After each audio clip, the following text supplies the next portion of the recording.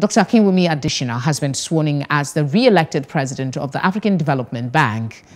Nigeria's former Minister of Agriculture and Rural Development was re-elected on August 27 to serve a second five-year term after a unanimous vote of all governors, regional and non-regional members of the bank.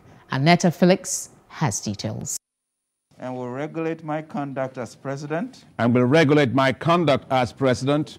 With the interests of the bank only in view. With the interests of the bank only in view. So help me God.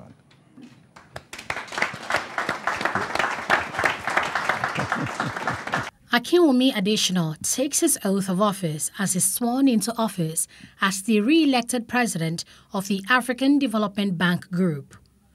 The swearing-in ceremony of the 8th AFDB president is taking place in Abidjan, Côte d'Ivoire, in the presence of heads of states, governors, members of the AFDB group, and hundreds of stakeholders who tuned in virtually.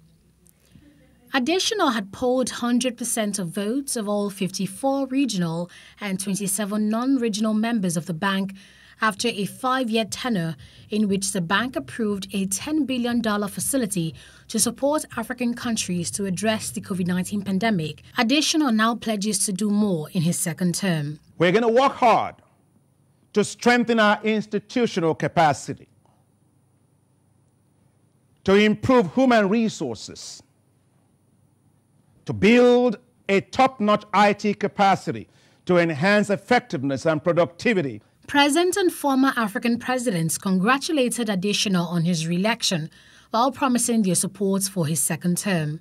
Dr. Adesina, you have our full support as you continue to lead the African Development Bank through this COVID-19 period. Dr. Adesina worked with me as my Minister for Agriculture and Natural Resources, and I know what it's made up of, and I believe it will not disappoint the shareholders. Congratulations.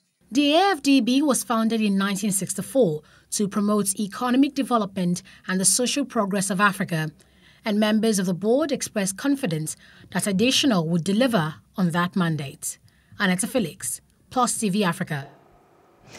Thank you very much, Annetta, for that report. Moving on now, accusation.